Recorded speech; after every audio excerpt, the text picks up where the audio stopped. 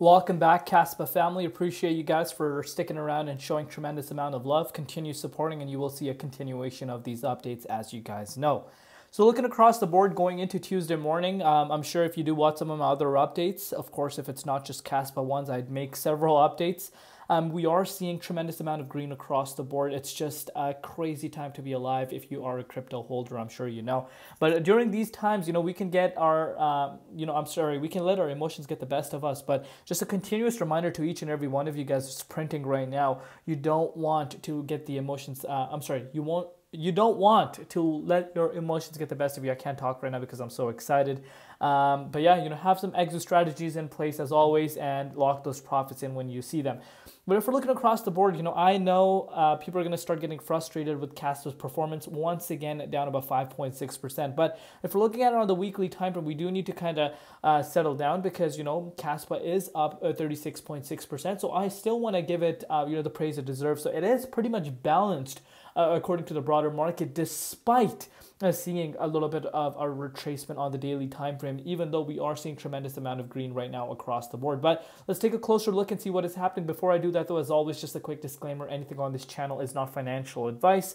Always do your own due diligence and research when you are investing in crypto. So the price is currently sitting at 14.5 cents, down about 5.7% in USD and down about 13.9% in Bitcoin comparative. So it's down quite substantially in Bitcoin comparative, but shouldn't really be a surprise because Bitcoin cracked out towards a new all-time high.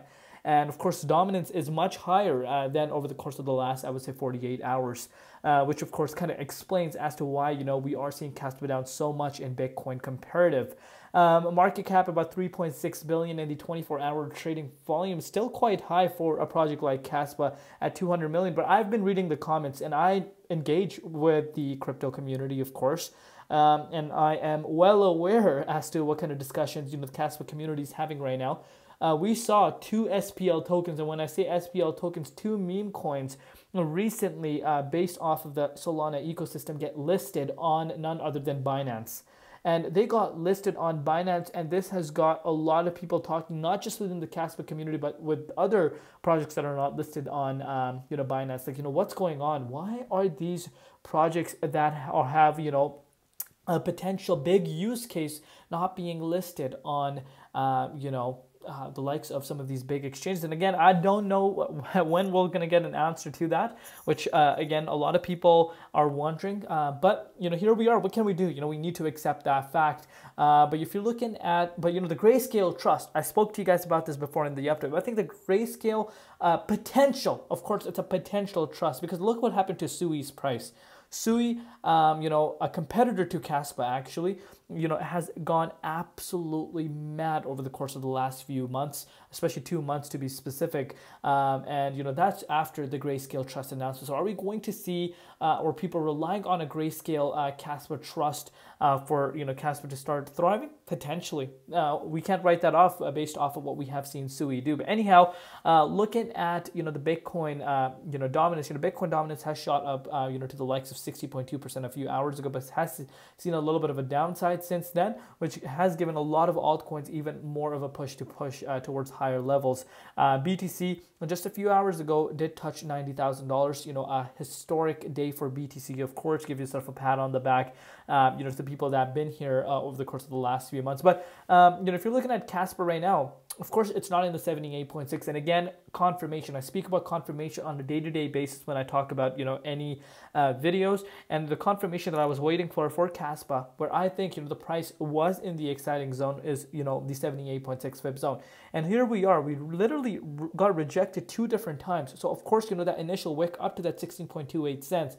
But after that, 2 different rejections at the 78.6.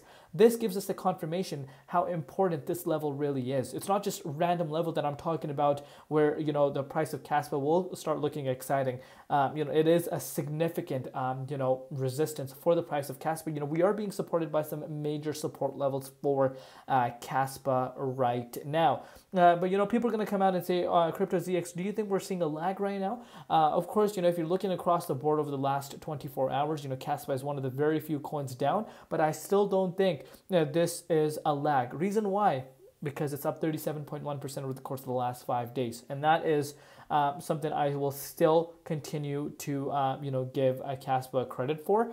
The fact that, it was able to make its way back from 78.6. Of course, the major level where you want to have your eyes on is exactly around the 17.3 cents. This is where I originally started talking about that, we're starting to see a weakness for Kaspa. It got rejected months and months out, pretty much 2 months in a row at this key resistance. And of course, if we're able to climb and turn that into support, which we're starting to see a lot of coins do, I think we can actually start seeing even all-time highs for Kaspa, believe it or not. But those are some factors we need to obviously consider until then. So, keep an eye out on those levels. So far, so good. I'm going to be quite frank with you. Not as bearish as what we have seen in the past. So credit goes where it is deserved. But, in terms of complete excitement, those are some levels that I have highlighted. And that's where I personally think Kaspa needs to be before we can get, jumping around. But let me know down below what you guys think. Love each and every one of you guys. Let me know your thoughts on Kaspa. We'll obviously love to know what you people think. And yes, stay safe out there. We'll see you tomorrow in Crypto ZX, and peace out.